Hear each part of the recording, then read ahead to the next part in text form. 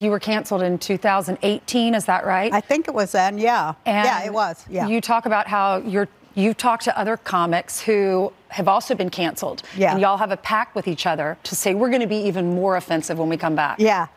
Why is that? What is because your we plan? have to be more offensive when we come back because we can't be beaten down. We can't let them kill comedy. What's up, everybody? Major Retired Richard Ojeda here, and Roseanne Barr, who is somehow still getting booked on Fox News interviews, just gave the whole game away. For her, comedy means saying whatever you want without consequences. But there's a catch. You say what you want to say to who wants to hear it.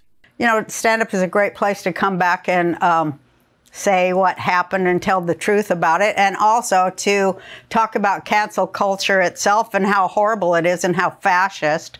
And jokes are a great way to, you know, scorn power, especially during Biden's presidency. I love laughing it to scorn because it deserves to be laughed to scorn. Oh, I agree. And my jokes are so great. They're the most offensive. I was talking to my friends who also were canceled, and we made a pact together. When we come back, we're going to be even more offensive than we've ever been before. So my stand-up is more offensive than I've ever been. Comedy is used to break down social barriers and highlight social norms, and it has been that way for a long time. But the right has approached comedy in the last few years as a way to express their more racist and homophobic tendencies. Just as a few years ago, some things were okay in a comedic sense. They aren't now, because comedy is also supposed to evolve with social norms, not try to take us back 50 years. But the right would have us do that, except Roseanne got a little confused in this interview. We can't let these people who are censors and book burners have the last say over comedy. We have to protect comedy. It's the last free speech art form. It's the major free speech art form, and it's where it's the last place you can get up and say what you want to say to the people who want to hear it. To laugh power to scorn is the most powerful thing you can do. And we need to do that right now, I think, because everything's so ridiculous. It's hard to write a joke now since everything's so absurd and ridiculous. Do you ever take a moment? It's hard to write a joke about it. Do you ever pause and say, maybe I shouldn't say this? Or do you just say, if I have that thought, let me just go with it?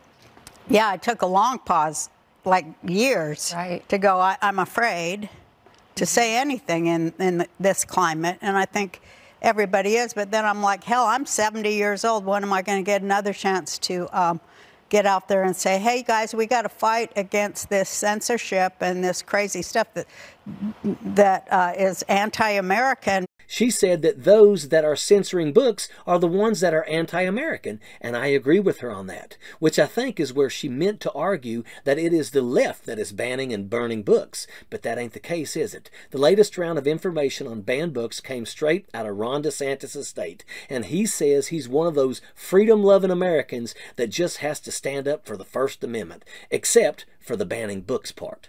You've got to be more offensive when the culture is so offensive that it makes absolutely no sense, that it's anti-life, anti-human, anti-culture, anti-citizen. You got to be so offensive to offend the most offensive thing that is on earth right now, and I think I've done it. You have? That's a very high bar. Roseanne's obsession with the right-wing version of cancel culture comes from a place that a lot of right-wing comedians seem to have came bubbling up to the surface in the last few years.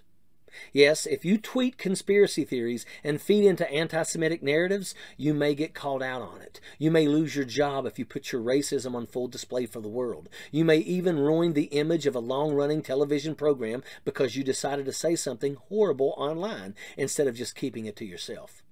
But again, the right wing's version of cancel culture only applies if it's a racist remark or an attempted coup. The left could make a typo and the right would try to, quote, cancel them. And better yet, their favorite tactic of calling someone a socialist or spreading conspiracy theories about that person without having to be held accountable for lying on national television.